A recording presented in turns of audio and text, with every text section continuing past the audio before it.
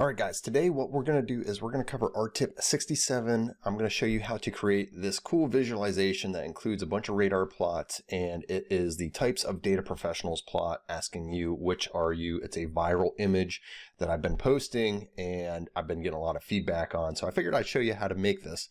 And the great thing is that you can use this type of visualization for almost anything with any numeric features that you want to compare. So it could be like different types of, people. So like a financial analyst versus a quant analyst versus a quant dev or something like that if you're in the financial space, or if you want to actually like look at stocks, different mutual funds that have different performance metrics, sharp values, and all sorts of things. You can use this type of visualization for that. So we're going to cover how to make this. It's really cool. It's actually not that much code too. So stick around to the end, and I'm going to show you exactly how to make this custom visualization. First thing though, this is part of the Art Tips newsletter. If you haven't done so, make sure you sign up here. Link is in the video notes. You get access to all of this code, and we got a ton. We're on Art Tip 67, but we have 66 other Art Tips. I'm going to be working out of this folder, so make sure you do a git pull. It'll give you the data set that we're going to use. It's this XLSX file. I better show that to you so you can see what the incoming data set looks like. All right, and here's what the incoming data set looks like. And you can see we've got types of data professionals. We got 4 different types here, and we've got some numeric values that we've got in a bunch of different columns in here. So we're going to read this Excel file in, and we're going to convert this into the radar charts that I just showed you. Okay, so I'm working out of this .r file. I have it opened over here, and again, in the plots pane, this is what we're going to try and build today. So to get things started, we're first going to load in what's called the tidyverse. So let me minimize this for a second. We're going to load in the tidyverse and read Excel. And actually this whole code base depends only on the tidyverse and read Excel. So there's no like special packages that I'm using today. So this is the data set. I've just loaded it in from this Excel file right here. Boom. And it's now down in here. Okay. All right. First thing we need to do before we create this, we need to prepare the data, and I need to get it into what's called the tidy format. So right now it's in a wide format. So what I'm going to do is I'm actually going to rename this first column to something called type. And then what I'm going to do is I'm going to pivot everything longer. So I'm going to pivot all of these columns here. The column names now go into a row or a column called name, and they're now each rows. So you can see like this value 8, 10, 5, so you got 8, 10, and actually no, so it's 8, 10, 10, 8, 10, 10. So you can see the name and the value just kind of pivots those. And then what I'm going to do is I'm going to change these from character to factors. So that way it maintains the order when I visualize them in my plots. Okay. So now these are factors. I'm ready to go. And that's all we need to do. I saved that as data prep tibble. We're ready to move on and make the basic radar plot. All right, so in the next section, I'm going to open up my outline here. We're in section part 2 of 4, and we're going to go through and make the basic radar plot. There is a trick though. We're going to use this thing called chord radar. I'm not going to go through what this function does. Honestly, it's a little complicated even for me, but I just run this, and what this is going to do is it's going to save in my environment this chord radar function, and I'm going to show you what that does down here. So we're going to make our basic radar plot. We're going to start with our data prep tibble, just our tidy data frame. And we're first going to instantiate a ggplot object. Okay. And it would be like if I'm making like a column plot or a point plot. You can see MLOps, data pipeline, data prep, and then you got the values. And it looks like it only goes to a value of 2. That must be the lowest value in the data set. And the highest value in the data set is 10. And these are all the rankings for the different types of people. Okay. And then what we're going to do is we're going to use this thing called a geom polygon. All right. And what this does, and it looks really weird, but that's because we've got 4 different types of roles: data engineer, ML engineer, data scientist, and they get ranked on each different one. But instead of a line, so if we did like a geom line, let me try this, geom line. So the line would kind of connect all of these up, and it's kind of tough to see, but these are, it's because they're pretty light because the alpha is really low on these. But the polygon actually makes a polygon out of these. All right. So when we use the polygon, That's what gives us this fill value. All right, and that fill is going to be very important once we convert this to a radar plot down below. We're also going to add some points. So that's what this does. We're going to add a few points on here. And then what I'm going to do is, and this is a little trick. So we're going to add some breaks and we're going to add some limits. Because the limits go from 2 to 10 in my radar plot, what I want to do is I want to include actually below 10 or below 0 and a little bit above. And that's going to help me. I'll explain what this does when you kind of convert this into a circular plot, but it gives a little space at the bottom and a little space at the top. And that's just a little hack. All right, so normally what people do is they try and do this thing called a chord polar. All right, so let me try that. I'll show you what the problem is with that. So I'm going to do chord polar, and it looks like these blobs here. It kind of gives like a circular line connection. So the trick is when we do this chord radar, when we use this function here, we just swap out and I do chord radar.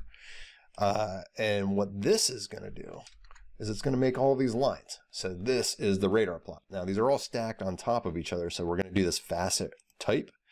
And when I do that, it breaks it out into the 4 different facets. Bada bing, bada boom. We got our basic radar charts. That's simple, guys. We now have a basic radar plot. And then down here in section 3, what we're going to do is we're going to dress it up. So I want to make this thing really pop. So this image here, you know, if I put this in a report or something, or I put this on the internet, people are just going to be confused by it. It's got this gray background. It's got like these values over here. It doesn't really look that great. So we want to dress this thing up and we're going to make this image go viral.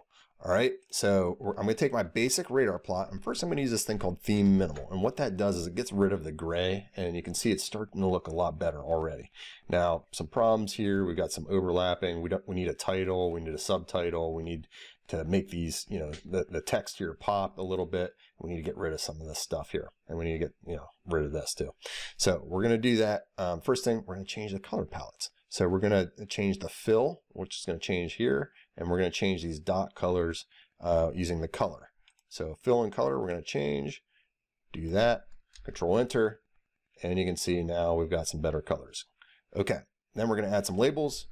So types of data professionals, which are you? Doesn't really look that good yet though, but we're getting rid of some of the unnecessary stuff like the legend title, the X title, the Y title.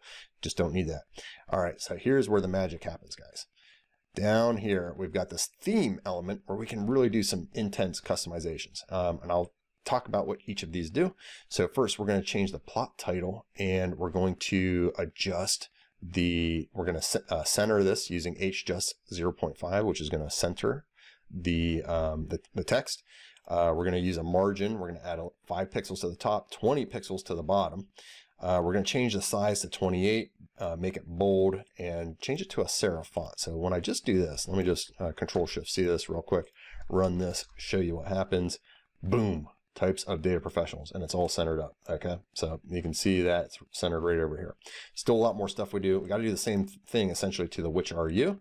So what I'm going to do right here next is uncomment that, and we're going to make it Dodger blue to really make it stand out. And then the HJust, so we're going to center it. We're going to add top margin 0, but bottom margin 20. So I want to space it out here, and I'm going to give it a size 20, font face bold. Okay, Control Enter, and you can see which are you. Next thing, there's this thing called the strip text. So when you do facets, this part right up here above each facet is called a strip. And what we're going to do is we're going to change that size to 18, make it bold, make it pop out a little bit, give it a top and bottom margin of 5 pixels. Control Enter, bada bing, bada boom, data engineer, ML engineer, data scientist, data analyst. And now we can easily start to see, oh, okay, each one of these facets corresponds to these types of data scientists. All right, then we're going to get rid of this legend. So Control-Shift-C, that's the next one. Bam, legend gone. Next, we're going to do element text .y blank and element text x. We're going to V-just it. So that what this is going to do is it's going to get rid of these here, and it's going to adjust the text out here a little bit. So Control Enter, and bam. We've now just made the text a little smaller, and now it's a little bit easier to read this thing. And then the last thing here, so I see that these panels are like almost on top of each other. So we're going to adjust the panel spacing, space these panels out a little bit. And then this is a little hack here. All right.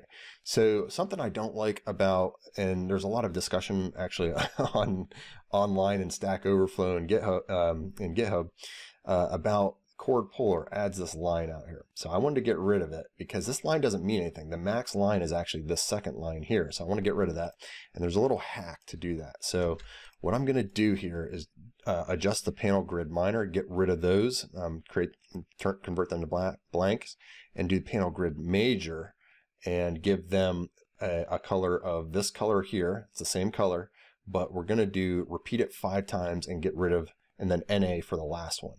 Why NA for the last one? Because how chord polar works and chord radar, because it basically extends chord polar, is each one of these lines you can color. You can actually provide a distinct color to it. So it's going to so we're going to repeat the same color 5 times, this gray, and then the 6th one we're going to give NA. So there is no color for this last one. And when you do that, Control Enter, it gets rid of that last ring. All right.